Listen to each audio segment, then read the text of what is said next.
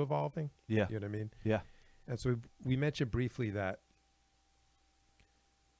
jiu-jitsu for competition, I think I told you was it a Danaher video that I saw Yeah. where he was saying it's the single least effective technique that's just a staple of jiu-jitsu and never seems to work.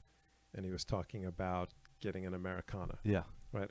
Mostly, was he from a certain position, like cross body or any?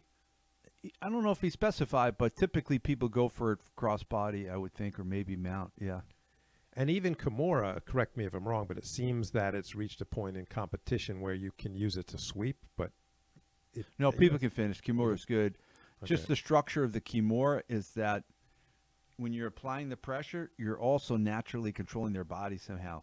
When you apply this pressure, I don't know, it's hard to control their body at the same time. People kind of roll away from you. Yeah. I mean, we saw Derek Lewis, this Russian world champion in Sambo. He tried to do it to him twice, and that's how Derek Mitchell got up. That's how he escaped.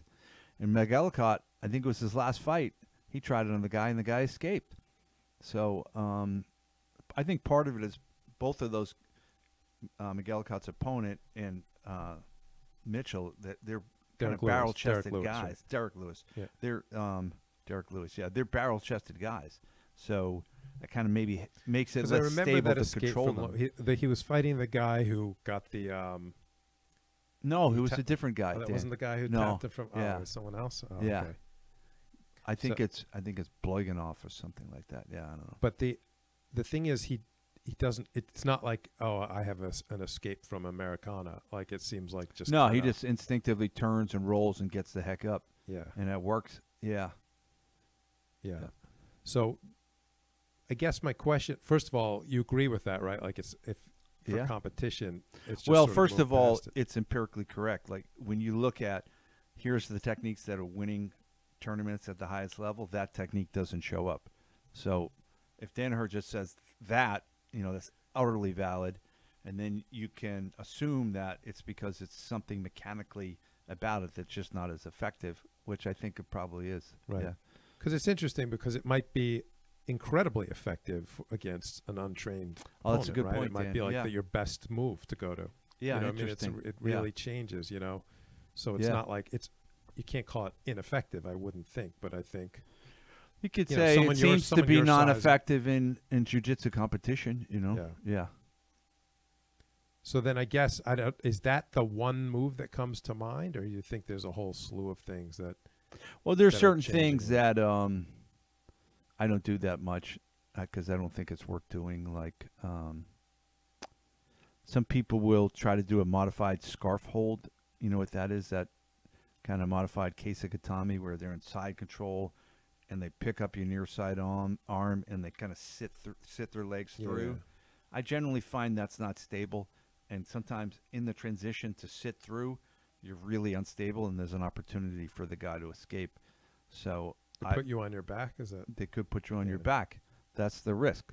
So the only time I lift my front shoulder up when I'm in side control is when I'm so dominated I'm over their face. You know what I mean? Where you're going for like a side control crucifix, like Khabib might do, and start punching the guy. But when I'm lower on their body, I never want to lift up that front shoulder just because it's such a perfect platform for your opponent to push on and create some space. So I don't do that. I don't teach that to anybody anymore.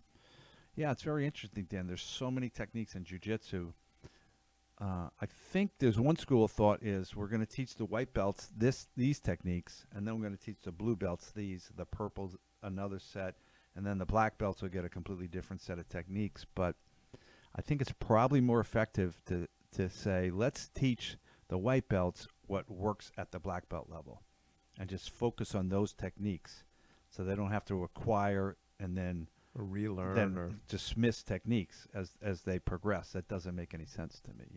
I like the techniques that I can say to my students, yeah, I use this to win a white belt match, and then I've used this to win a black belt match. That's a probably pretty sound technique, right? Right, but it also calls into question, I mean, I'm sure it can be done, depends on how it's done, but the sort of idea of like, here are the moves to get to blue belt, and here are the moves. Yeah, I to don't get like to that purple anymore. belt, Yeah, and yeah, I here's don't like you that. know, it has to be adjusted, I would think. Right? To Yeah, just be like, I'm you need thinking these about it now. It's passes just effectiveness. You know, what it really comes down to, if you're going to measure somebody's jiu-jitsu, is how effective are they, right? I think that's ultimately the most important thing, right? right? Because you could, if you have sort of these, you could